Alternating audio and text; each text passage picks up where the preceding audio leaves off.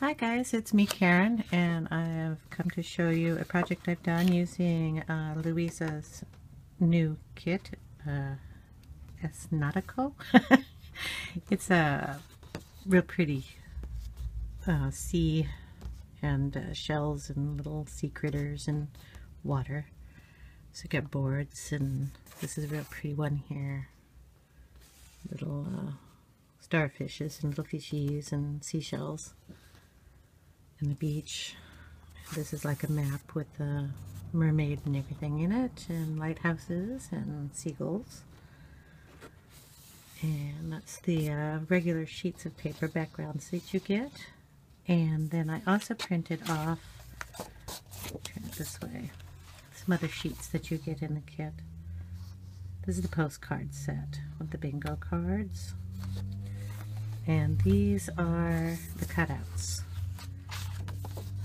So you get all these that goes with it also. Really cool, little cute crabby. So they all come with a kit. And obviously they're not cut up, so I didn't use them. But I made a mini album, and I'll be showing it to you shortly. And it's a very simple one. I made it for my husband. These are the envelope ones that you just fold up, and you can put the envelopes in and make tags to go in with them. And just a couple extra little of the cutouts. So that is the kit. I'll leave a link down below so you can go check it out. And what I've done with the mini album is I used these. This is the 5x7, and these are the cards and the envelopes that go with. And what I did is just seal this with some tape, glue down the other side, cut off one side. Some of the pages are cut off both sides, and just bound it together, and then I'll show you when I get to the mini. Of course, I used my favorite, gathered twigs to distress everything. I used this tool here to distress the burlap. And I got this at Hobby Lobby, and this is what I used for the binding, and I distressed the edges here. This is like glued together. The lace is on top of the burlap, and it's there pretty good. And I had to kind of melt it a little bit and then fray it to get the frayed look that I have on the mini. So here it is. And this is the cover. It's just a, whoops, sorry. A chipboard covered with her paper. This is the burlap, and I kind of melted the lace on it here and gave it the fuzzy frayed edges here. We have a angelfish here done in kind of the brass look. This piece and this piece I got at Joann's. They come in a set. This little piece here came in a set of little sea critters that I got at Hobby Lobby. These are Joann's. This I got at secondhand store. I don't know if it was a necklace. There is a little hole up here in his fin that you could attach him on, but I got these in some goldfish that I had previously made a gumball fish tank for my husband, and this is going to go with it. We have some little pearls for bubbles that come up here. Behind the fishy here we have some the cheesecloth that I have squashed in, put it down with some matte medium, and then painted it with some pearlized paint. And got the cover back this way, and this is the back of it. And I put it down here too. And we will open it up. Now I kept it very simple because my husband had just had a birthday, and we took the whole family down to the Oregon coast, and he's going to fill this up with all the pictures from that. Isn't that beautiful paper? Now these papers, what I do with them? They come, so this one here is this piece. And what I did was I cut a piece off here, and then I could place up here for the next page, and a piece here. So I could use this piece 4 times in a different arrangement, so it worked out real well for this. So that's the inside of the cover, and this is the first page.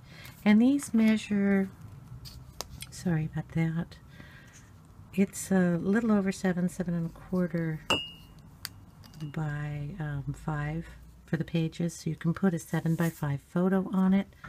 And what we're going to do, this is actually one of the pictures, I just printed it on cardstock, and it's at a 4x6, and those are the size I'm going to use, so you can still see the paper on the outside kind of framing it. So that's page number 1, and it flips over, and here's her cute little seagull and the shells, and it's kind of like on a burlap. And then this is the first card, so we'll have a 3-page spread here, so you can put the pictures on all 3. And this is where the card part comes in, so you have the 2 here, 1 here, and 1 here, and it fits in the envelope part. So that's that page. And then we have her kind of blue page with the lighthouses and the anchors. This is the page I used on the front cover. And then we have stamps, a little boat. Pages are just gorgeous the way she did these. So it's kind of the bluish green color there. And in here we have 2 cards that are put in. So you have the 2 pages here, and then it folds out to a 4-page spread. Here's the beautiful boat, the seagulls. It's actually 1 page, just cut up in different ways to make it look like that. And then the green on the side. It's got a greenish blue. And each one of these folds out. This is the gorgeous wood grain she has. And then this is the brown one. So she has it also in blue and brown. And then it just slides back in. And then on this one, we have, it's the plain paper background for this. On this one, the blue, and then the maps on the side. And then it slides right back in.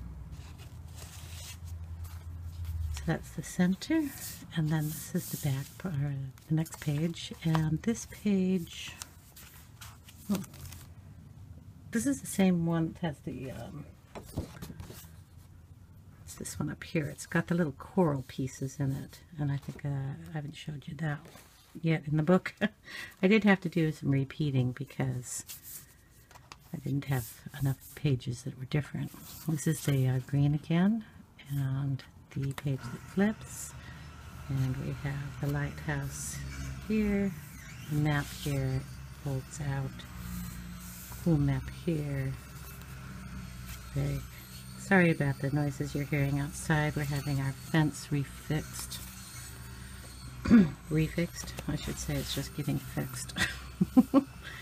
Here's the last page. That's the travel page with the map, and the last piece is the wood, and then the back.